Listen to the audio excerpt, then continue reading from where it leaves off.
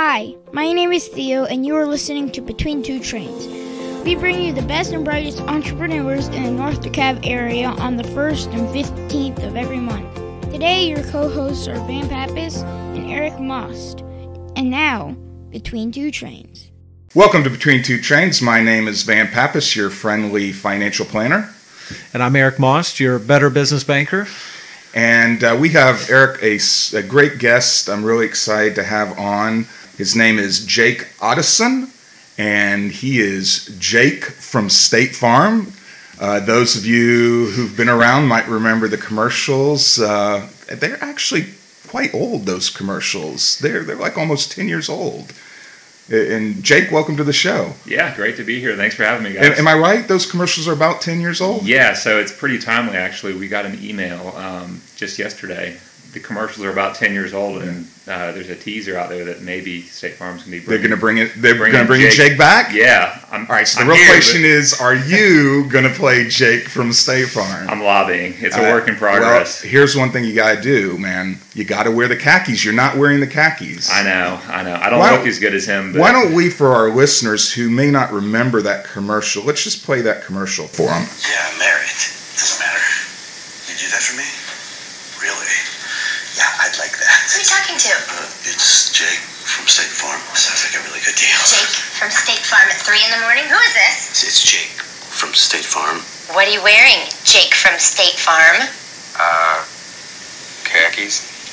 She sounds... So that's the commercial from 10 years ago, Jake from State Farm wearing khakis, but we have the real life Jake from State Farm here, and you've got a State Farm agency right here in Chamblee, right? Correct. Yeah, just opened last September. It seems like there's State Farm agencies all over the place. I mean, how many are there? Do you know? It's kind of like Starbucks just around the corner. It's a convenience. It's every agent's different. They're running their own business. There's about 19,000 State Farm agents across the country. 19,000? Yeah. Holy cow. So how do you differentiate yourself from the other State Farm agents? So like I said, everyone is run as their own business. Okay. Every single agent is able to develop their own processes, have their own strategies for hiring their team, and just sort of creating their own culture within their office. So when you come to my office, you're going to get a completely different experience than a different State Farm agency down the road. Hopefully it's going to be all positive, but again, you're really doing business with that name on the door and their team that's there to help you out. Nice. Now, your agency is located at 3700 Longview Drive, which, for those who don't know, is right at the edge of the Huntley Hills neighborhood. Why did you decide to go there? What was special about that place? Yeah, so it's everything kind of came full circle in my life, and what I mean by that is when I graduated college, the first place I lived was actually on Longview Drive. Okay. My college buddies and I rented a home on Longview Drive for several years. So fast forward a little bit, got married, moved out, and coming full circle about a year ago when I was in the business planning process and looking for a place to have my office, I noticed that there was an office on Longview Drive. And it was a no-brainer from there. I was like, this is it. So it was a sealed deal from there. Did you grow up in Atlanta? Yeah, so I grew up in Atlanta. I grew up in Gwinnett County, which is about 30-40 minutes north of here. But, yeah, it's kind of like my second home. I feel like I've lived here. It's kind of where I started after college and being on my own. Right. And college, where'd you go to school? Milledgeville, Georgia. Yeah. Georgia College. Go Bobcats. Ever heard of them? Oh, yeah. I haven't heard of Bobcats. I've heard of Milledgeville College. That's, yeah. Yep. It's about 2 hours from Atlanta, so it's not too far, but it's down there, yeah. So a Georgia native, returning kind of close to home. How, State Farm recently made a huge investment, in Dunwoody, Sandy Springs area. Does that benefit the local agents at all? I mean, that's a great question. I mean, if I lived in Missouri as a State Farm agent, is it going to be tougher for me? Or I wouldn't say it's going to be tougher, but I think with those developments and that, I mean, they're right on 285. There's how many cars drive through 285 and see those buildings every day? I think it brings a branding and awareness. It does seem like every building along 285 and the Perimeter Mall area has a State Farm sign on it. Yes. So how many? They're in like multiple buildings, right? So a little backstory on that, and that's where I was at before I became an agent. I was on the corporate side, and I was in one of those buildings, and they're in the process of turning Atlanta into one of their hubs.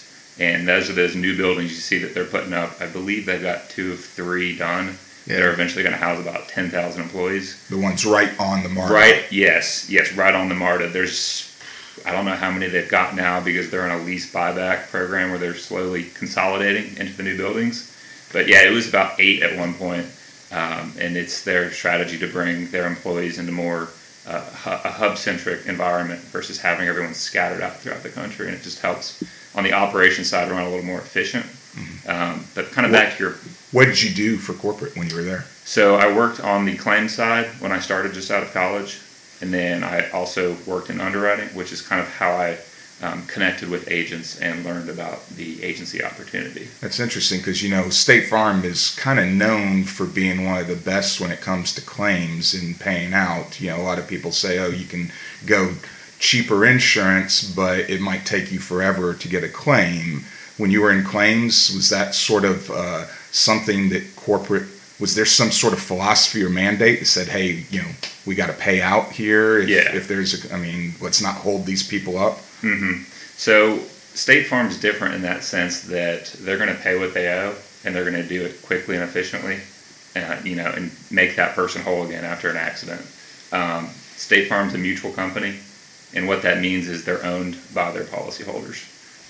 They're not a public company. They don't have a bottom line from the sense of investors and stakeholders looking at those numbers from that regard. And that's kind of what sets State Farm apart. But I definitely noticed that on the claim side from helping our customers, but also, interacting with other companies and the interactions we had back and forth with them. Where do you see, kind of the future for insurance as kind of more millennials, become, getting out of their cars, it seems like. More and more millennials who want like transit-oriented living and e-scooters, bikes. Yeah. Do y'all have some kind of insurance policy for e-scooters? No, not that I'm aware of. No, but it's called. You might need to run that up. It's called term life insurance. Insurance. Seriously. No, it's State Farm's got a variety of ways we help people, but that's definitely something that is on, I know, State Farm's radar and any major or any insurance company's radar. That cars, obviously, homes, what else? Cars, homes, people that rent boats, really anything, you name it. Okay. And there's usually something there to help protect. With that being said, like I said, the vision of the future is a little muddy. I think it's interesting. That's something I considered when I was in the business planning process of opening up my own agency, was what is the future of, mainly auto insurance, because that's what people know State Farm for. Obviously, there's other things we provide, but when people think of State Farm, they think of their home and their car. Mm-hmm. And I think it's interesting. The cars driving themselves it's really interesting from the standpoint of how it helps people maybe live more efficiently. But also safer, maybe. More fewer accidents. Absolutely. I can go out and have a couple of cocktails and not have to worry about getting a DUI, right? Absolutely. I know that's crossing people's minds. Yeah. And my 83-year-old mother, I don't have to worry about. We really don't want her on the street anymore. Stuff her anymore. in the car and hit go. And that's right. Takes off. Take her to church.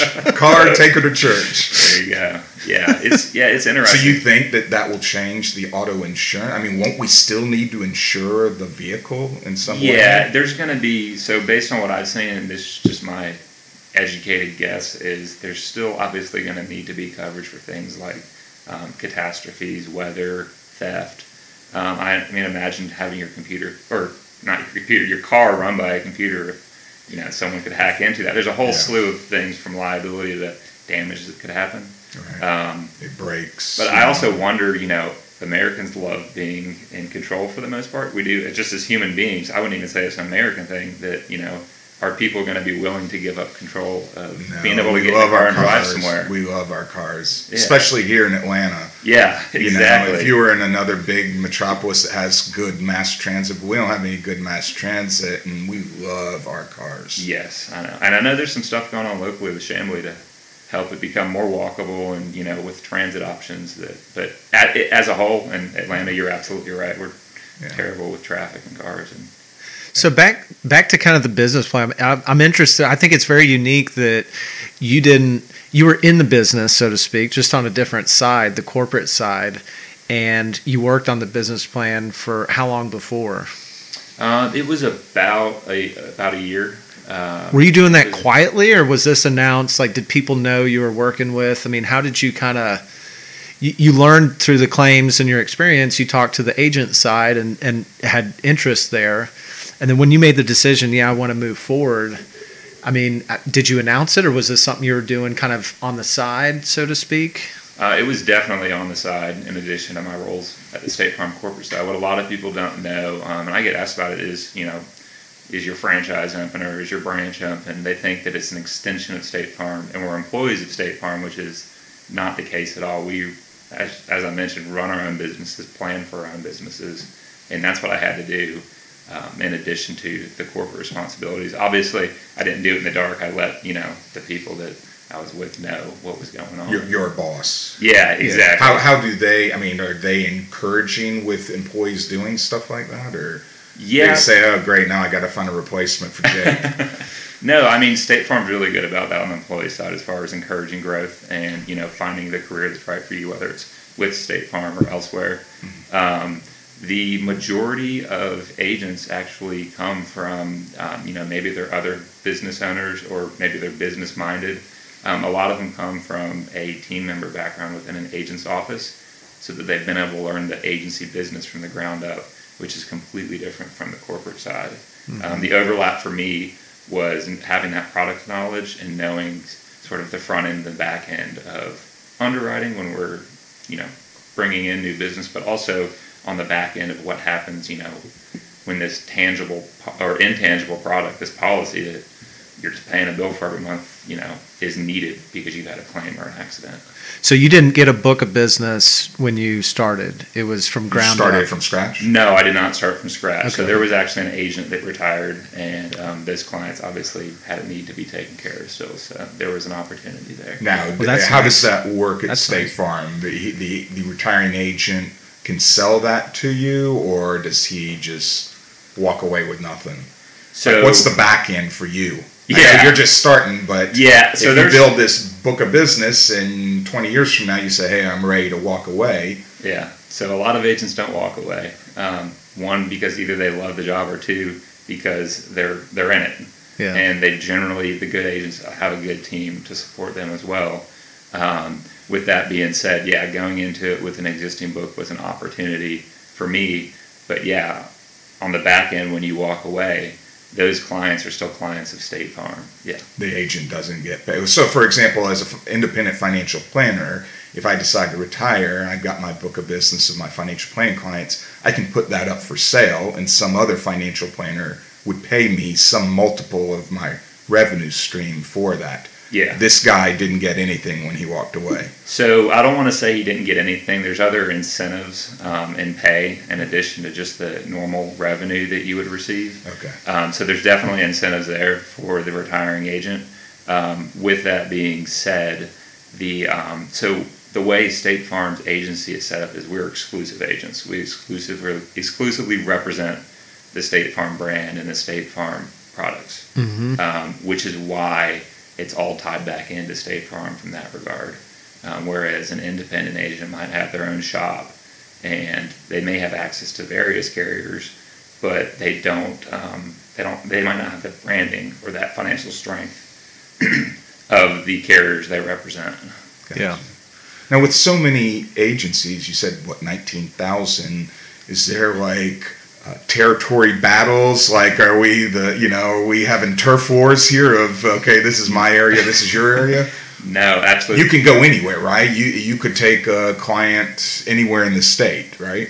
What do you mean by that? If someone from Savannah, Georgia called you up and said, I need some State Farm insurance, you wouldn't say, hey, well, I don't cover State Farm, here's your guy down. You don't cover Savannah. You don't cover Savannah. Yeah. Yeah, so you could still take them as a client, couldn't you? Absolutely. Okay. We're licensed across the state of Georgia. We You got a have question? listeners worldwide. This is the Between Two Trains podcast. You're not joking, actually. No, When I we've look got at- one in Alaska. When I look at the analytics, there is someone in Alaska that listens to our show. I have no idea who it is, but they listen to our show in Alaska. Yeah. That's interesting. I know. Tell you what, So, so never know you're probably not licensed in Alaska, but, you might get a call from Yeah. some guy in Alaska. Hey, can you write me some auto insurance? but back to the question. I mean, there's competition and it's probably healthy, but how do you approach that if you've got a client in Macon or something? Yeah, absolutely. So the agency force of State Farm is unique in that sense that we are helping each other. Before I even opened my agency, I talked to several agents, and they all were willing to help answer questions, tell me about a day in the life. And I asked so many different ones, going back to what I originally said, is they're all running their businesses differently. There's no, one size fits all, which is the beauty of it. But we're licensed to help everyone, everywhere within the state of Georgia. As far as helping someone and having that distance gap, we've got technology nowadays where I can share my screen, I can, talk through, communicate, I can send them electronic documentation. Yeah, you do 99% of the time. You do e-signatures. You do some kind of DocuSign, and you don't need to actually be in front of them. Absolutely. We've found that more common than not recently, yeah. So getting back to the original question, let's say, is there any kind of, you help each other, great, but, is there like an area you say, okay, this is sort of Huntley Hill, Sexton Woods, Chamblee is my turf because my location is here in that area, whereas there's probably like, what's the next closest, not to give credit to one of your other state farm area, like what's the next closest? There's got to be one, probably like a mile or There's two actually within just a few miles. Or even a mile, yeah. And so y'all know each other, yes. And no one's saying, hey, because sometimes I get those flyers in the mail, y'all send out those flyers, and I'll get like 3 of the same flyers that the return address is all a different agency. Yes. So how do y'all don't care that y'all might be No. sending something out to someone else's area? No, so it's within a zip code or within an area, but I mean, there's no, from what I've experienced from talking to other agents, any hostility or going after, there's no like, this is my territory, stay away. I believe there's enough cake to go around for everyone. We've got how many people living in the Atlanta area and across Georgia. It's definitely a lot of people. Yeah, exactly. What if I was a State Farm client with another agent, but I wanted you to be my agent? I'm listening to Between Two Trains podcast and go, I'm already with State Farm, but I really like the sound of that Jake guy. I want to go to him. Can they change? So that's a great question, and we know agents, we run into it every day. What I always recommend is that person that's with State Farm have a conversation with their agent. At the end of the day, it's about the customer, making sure the customer's happy and what the customer wants. The customer or the agent down the road is going to have access to the same files, the same platforms, being able to help in the same ways. But and even I've had questions of people saying, hey, can I come to you and can you help me out with my rating? And it doesn't work that way. It's a common misconception, but the insurance industry as a whole is regulated at a state level where, as far as like rate filings and how we, the quoting and what we provide, it's pretty consistent across the board no matter what agent you go to. So to sort of answer that question, the general protocol, or I guess unspoken word, is if someone comes to me and they've got a different State Farm agent, I'm going to ask them if they've talked with their current agent and what conversations they've had and what's going on, and let them know that, hey, that agent is capable of helping you out.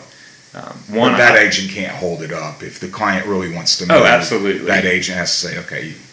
Yeah, that'd be a conversation between the agent and the client. But I'll always ask them those questions, and I'll also, going back to just the relationship between the agents is great. I'll reach out. I talked to one the other day. We talk to each other when things like this come up. We work together to make the customer happy at the end of the day. Yeah. Well, we're actually butting up against our time for our little break. When we come back after the break, we're going to play our ever fun Can You Ace It game. Got some good questions today, You got some good questions for Jake? People need to stay tuned. Jake, if you haven't heard it, I think you have. You listened to the podcast. We'll ask you 3 questions. We'll give you answers to select. If you get 2 of the 3 questions, then you'll get a fabulous gift card provided by Brian Fisk from the Chamblee ACE Hardware. If you need stuff from ACE Hardware, I highly recommend heading over to Chamblee Plaza. In fact, Eric, my son was recently in a National History Project contest and needed to make a phonograph, and he needed some parts, so we walked down to the Chamblee ACE Hardware, and Brian walked us around the store finding cranks and parts and screws for his school project. So it's not just about fixing up your home at ACE Hardware, it's about helping your kid get first place in a history contest. Was ACE the place where you found the helpful hardware folk? Yes. Brian is definitely helpful in hardware. So we'll be back right after these words from our sponsors. If you recently got divorced, you may be wondering how to pick up all of the financial pieces. Is it time to make a new budget, new goals, and get a new game plan with your investments? What about the best way to save money on your taxes? Take control of your money future. Go to oxygenfinancial.net to schedule a complimentary meeting today. Go to oxygenfinancial.net to get started right now. Securities offered through Kestra Investment Services, member FINRA SIPC. Advisory services offered through Kestra Advisory Services, an affiliate of Kestra Investment Services. Oxygen is not affiliated with Kestra. Welcome back to Between Two Trains. We come to you on the 1st and the 15th of every month. Those of you listening, we need your help. We've had such a great turnout from listeners over the last couple of years, but we need you to spread the word. If you like this show, please tell a friend, shoot them an email, send them a text, and let them know to listen to Between Two Trains, because we are going to constantly bring you great entrepreneurs. But now, Eric, we're at the time to play Can You Ace It? So what do you got for Jake from State Farm? We are about to enter the competitive arena of Can You Ace It? And just like State Farm Arena, you are insured to have a good time, Jake. Oh, I love it. Speaking about the Hawks, Chase Bank is now the official banking partner of the Atlanta Hawks. Oh, congratulations. Yeah. Right. Can and you so get us tickets? We're tied together. Between Jake and I, we might be able to swing some tickets. One of the two, y'all can get me some tickets. Yeah, you know, we can talk off air about that. Right. But, all right, so you know the deal. 3 questions, multiple guess, and you got to guess right to get the gift card.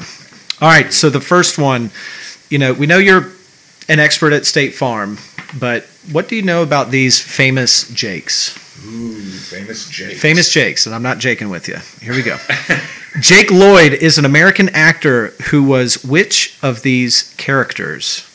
Anakin Skywalker from Star Wars, Jamie in Arnold Schwarzenegger movie Jingle All the Way, or a recurring character from the TV series ER? What was the guy's name? Jake Lloyd. I've never heard of him. The second L is silent. Heard of him too. Yeah. Can I phone a He's friend? a famous Jake. Phone. You got someone on standby? You gotta pick one. Repeat the answers again. We've got Anakin Skywalker from Star Wars. We've got Jamie in the Arnold Schwarzenegger movie Jingle All the Way. And then the last one, we've got a recurring character from the TV series ER. My wife's going to kill me if it's the Star Wars answer and I don't get it. Is she a big She's Star a Wars? big Star Wars fan. I think you yeah. got to go with that one. Yeah, let's go with it. That is correct. That is correct. So, actually, all 3 of them were correct. All 3 of them are right, huh? Jake Lloyd played Anakin Skywalker. That's the little kid, right? That must be the little kid. And Anakin Skywalker's just a little kid in Star Wars, right? Anakin or became... is that the depends older which guy? Star Wars. Or Yeah. is it the older guy? Look, I don't know. We'll have to look him up. Look him up. You can find out. Yeah. Your wife probably knows. Yeah, I'll text her after this. All right, question number 2. all right, question number 2. Jake from State Farm's real name. Ooh. What is it? Is it Justin Campbell? Is it Jake Gyllenhaal? Is it Gabe Gabriel? It's Jake Odison. He's sitting right here. Yeah, we're going to have to scrap all those answers. All right, He's what the were real 3? deal. So, Jake from State Farm's real name is either A, Justin Campbell, B, Jake Gyllenhaal, or C, Gabe Gabriel. It's going to be A. That is correct. Love that song. Love that sound. Justin Campbell. Yeah. You know who the third guy is? His name's Jake. His name is Jake. He'll always be Jake. You know, State fun Farm. fact, he actually works for State Farm. He's actually up at the corporate headquarters. He's a corporate employee? That's internal talent? Actually, yeah. And he did that before he did the commercials, or they hired him after the commercials? No, he did it so he worked on the story is he worked on the corporate side, and he did it just as a gig with State Farm. And he actually, from my understanding, what I've been told, there's a lot of rumors out there, but he left thinking that maybe he could go somewhere, kind of jump off of there from a platform. But I've heard that he's actually back at State full Farm. circle, and it's timely. 10 years later. Yeah, exactly. Turns out the middle-aged male role. I know who the third guy is. What was the third name on that? I know who that is. Gabriel. That's the guy in the other State Farm commercial that plays the agent with Aaron Rodgers. Yes. Right? The sports agent. The sports agent from the State Farm commercial with Aaron Rodgers. Did we just make a connection? Yeah. Right. No connection. All right. So we've gotten 2 right, so you know you're golden. You're going to get the gift card. But coming for you, Brian. Let's see if we can get all 3 right. All right. The last question, but not the least. Jake the Snake is best known for A, being the largest python in captivity at the San Diego Zoo. B, having the NFL record for most sacks in a season. Or C, the inventor of the DDT wrestling move. Jake the Snake. What is he famous for? You might be too young. Oh, no, I know this. We got to go with option number 2. He was a quarterback in the NFL. Was that the option? What was the second? NFL? Well, no, not quarterback. Having NFL record for most sacks in a season. Oh. So if you think that it's a quarterback, I thought you said sacked. So. Oh no, most sacks. Can you repeat those answers again? Being the largest python in captivity at the San Diego Zoo. Having the NFL record for most sacks in a season. Or C, the inventor of the DDT wrestling move. Van said I might be too young. Let's go with option 1. I'm changing it up. Oh, sorry. He was Jake the Snake. He was a famous wrestler. The wrestler. From like the 70s and 80s. That's why I figured he'd be too young. Because he was back in the 80s. And he's the guy that invented, the DDT where they put your head in front of you and they lift you up and slam you down on your head. Yeah, I thought that was Diamond Dallas Page. I didn't know his... This is the guy that learn something new every day. All right, but regardless, you did get 2 of the 3 correct. So here is your fabulous gift card from the Chamblee ACE Hardware. So it sounds like you've been in there before. So go say hello to Brian and send all your customers his way. I'd like to issue a PSA if I could at this time. Before you Google DDT and begin practicing those moves in your basement, see Jake from State Farm and get a term life insurance policy or something. You will need some insurance before doing that. We don't it's recommend. Just a PSA. It's just kids don't do this at home. No. But if you, the good news is, we don't have any. I can trust you. I've seen the demographics on our analytics. We don't have any kids listening to our podcast. So. No weekend warrior wrestlers out there trying to. Surprisingly, actually, 30 to 45 female is what comes up as our number 1 demographic. So it must be the smooth tones of Eric's voice that attract the 30 to 45-year-old females. There's nothing smooth about that. But if you know your husbands or significant others and they have wild hairs, get them over to Jake. We'll take care of it. You need coverage. I love it. All right, so Jake, tell people if they do need coverage, how do they reach out to you? You got a phone number that you want them to call or what? Yeah, absolutely. There's a lot of different ways they can get in touch with us. Start with jakeottoson.com. Phone number. Now that's spelled Ottoson. Yeah, JAKEOTTOSON. Ottoson. Yep. Okay. And then Facebook, you can even type us into Google Maps. That's the way a lot of people find us, through the phone number or through just directions to get into our office. Do you get people that just walk in? I'd say a couple a week. Going back to kind of what we talked about, a lot of it's over the phone. That number you can actually text and call, so we can text straight from our computers. It's a pretty cool platform we've got access to. And then, the social media outlets as well. Sweet. Yeah. All right, so Eric, you got any parting words before we... We'll work on those Hawks tickets. Yeah. Maybe a suite as well. That would be sweet. That'd be a sweet. That would be nice.